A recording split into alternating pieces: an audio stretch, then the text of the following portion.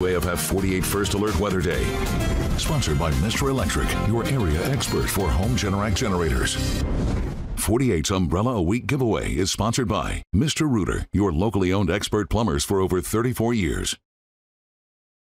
Looks like we hit 101 degrees today in Huntsville. Now, you hit 102 yesterday in Muscle Shoals, but that was a degree shy of a record high today in Huntsville. And I'm looking at the data. It looks like it's probably the hottest day temperature-wise, not the feels-like-wise, but the hottest day temperature-wise in Huntsville in 12 years. I find that hard to believe, but it looks like that's accurate because a lot of times we're talking about the heat index, what it really feels like, and it has been feeling hotter than that. But again, dangerous day to be outdoors without any water or shade or protection from the sun. And it's still 95 in Huntsville, 100 in Athens, and you're creeping back up into the 90s after the rain cool breeze you got earlier.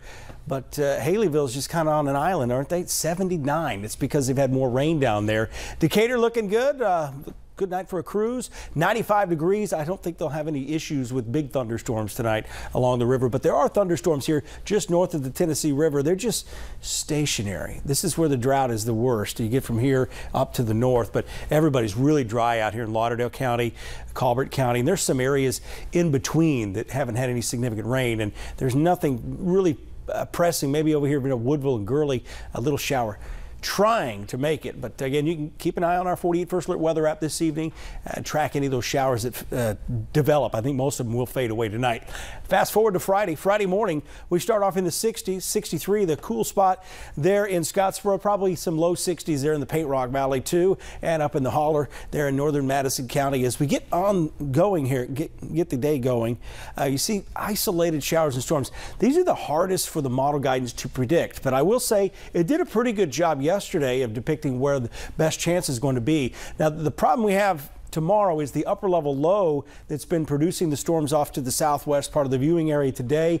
That kind of drifts westward and takes the better chances with it, although we're going to keep the chance there. Notice temperatures a little bit cooler tomorrow, but we're still talking 90s. And don't be surprised if we hit 98 degrees again, because model guidance has been off a little bit on some of these high temperatures, thinking we're going to get more rain. By 7 o'clock Friday night, just in time for Friday night lights out there, we're looking good. Going up on this holiday weekend, too. Each and every day presents a new challenge forecast-wise.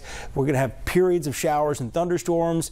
94 Saturday. The trend, though, is for cooler, air quote, cooler temperatures. I know you want those 80s back, and a 10-day forecast, they're showing up. Gonna have to wait, though.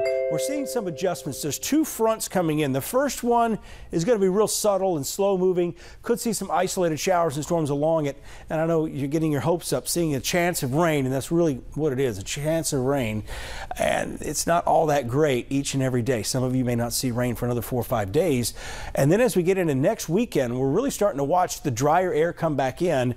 So I would say a week from Labor Day, high temperatures, upper 70s, low 80s, overnight lows, low to mid 50s. So it's still possible, but again, always difficult timing that first big push of fall air that sticks around for a few days. And that's what we're trying to do.